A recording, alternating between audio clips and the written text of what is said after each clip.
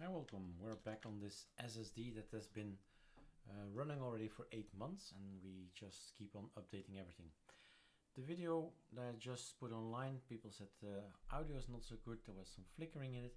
So what did I do in the meantime? I went to look for the system settings and first checked that compositor is off. So it was automatic, it's now to never. That should be the correct setting.